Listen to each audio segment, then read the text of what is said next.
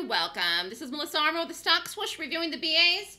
But so many trades caught on this, you almost lose track. But there's, I think everyone should be out of the ones from this week's expiration for tomorrow's expiration. But very nice calls. And these are starting to get more expensive. I will say that they're interestingly enough starting to get more expensive. And I've noticed that recently. At least if you want to give it a cushion.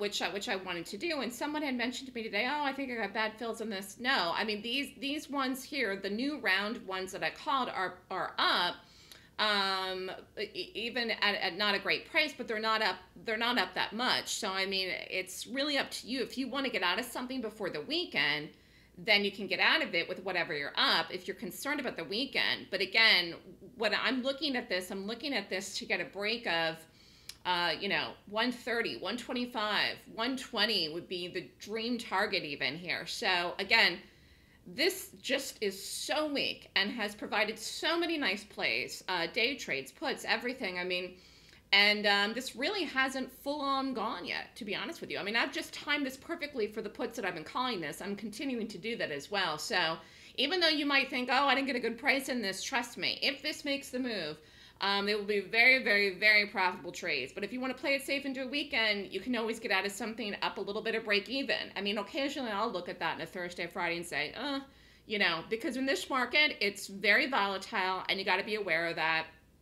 And, but if you did these, then you have to either have conviction or you don't have conviction. Either you want to give it a chance to pay you or you don't want to take the chance. So I think you have to decide. But just don't forget to be booking profits, people. It's very, very important to be booking profits. I'm calling so many good trades, so many positive trades. Please don't forget to book profits. You have to look at the date of expiration. We're determining which ones to get in and out of, okay? And you've got to give some of these trades a chance to work, okay? And this is one of these ones here that I don't know why you wouldn't want to give it a chance to work is the point. So we'll see where this goes. I'll be watching it very, very closely. Again, it'll be interesting to see what happens between now and Monday. Although there is going to be some action in the market tonight. I don't know if it's going to be anything significant. I highly doubt it, but we'll be watching. Good luck, everyone. Great job, everyone that's been doing these trades. Great job, everyone that's made a lot of money in this. This has definitely been the gap of the month for sure.